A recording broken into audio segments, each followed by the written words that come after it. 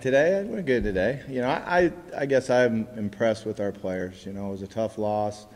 We came back with a good attitude. We've worked hard.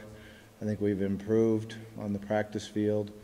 And we're excited about playing at home. You know, to be gone 4 out of the last 5 weeks, it's great to be back home and go through our Friday routine and not have to travel. So I think everyone's fired up to play homecoming game at home. You had mentioned that it looked like when Will came in, his timing was a little bit better. Have you seen that continue throughout practice this week? He has, yeah. I think we've gotten better in our passing game. It seems like our receivers are on time, our quarterback's been on time, working hard on the protection part of it. So, you know, we're continually working to get better at it, but I guess we'll find out here on Saturday. How does the quarterback take that conversation about who plays, who starts? Good. You know, I think one of the most impressive things was Saturday at the game when Will wasn't in, how much he supported Reggie, how much he was into it and doing a great job on the sideline. And then when Will went in, how much Reggie supported Will and how into it he was on the sideline. And it just showed that you got two great team players that are awesome leaders. How has Devontae responded this week? Good. I'm knocking on wood here, but he looks like he might be available to go.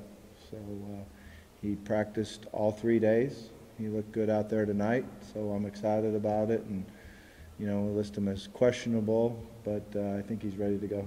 You had said the other day that going through that FIU game, you felt like you were starting to get into a groove a little bit with Will in the passing game. What were some of those things that you guys noticed that you started to pick up on that maybe you lost by getting hurt and that was going to build that again? Yeah, a lot of it's just the timing, you know, the timing of when the quarterback sets and ready to throw the ball and when the receiver's at the top of his route ready to come out of the break. The biggest difference for Will and Reggie than high school football is that you have to throw the ball before the guy's open. You got to anticipate it, and the holes are small and they close quickly. So that's kind of what we're really concentrating and working on, is being able to throw the ball open. Or sometimes we tell them you have to throw the receiver open. You know, there's going to be tight coverage. He's going to be covered, and you have to be able to put the ball on his left ear or his right shoulder and throw the receiver open. Well, I think defensively, being able to handle their defensive front. You know, they've been very active. There's some games where they've really rushed the quarterback and have done a really good job of it. And then we've got to be able to recognize their formations and the different things they do, the different personnel groups that they utilize, and, you know, stop the run on 1st and 10. I think that's a big challenge for our defense. What's the loss of Corbin due to the special teams?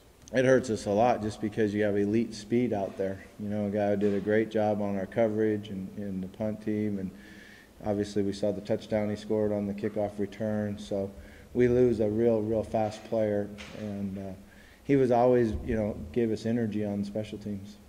It might seem like a silly question, but how does the changing weather when it gets colder and it gets a little bit rainier here, does that affect you guys at all or impact what you do on offense? I think it helps. I think it helps our players, you know, feel fresher.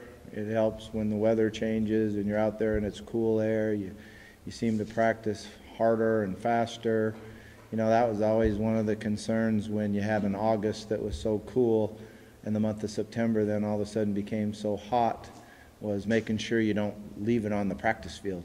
You know, you don't wear them down on the practice field. So really what it does, it allows you to get more reps in and practice harder. So I have always liked it. I think we've always gotten better when the weather cools down. If you do get Devontae back, what can you expect the first game out, or how will you kind of manage his reps? Yeah, we'll have to manage him and make sure that, you know, he's in there when we run the ball, he's in there when we throw the ball, and you know, just get him into the game and give him some opportunities. All right. Thanks, Coach. Okay, thank you. Thanks, Coach.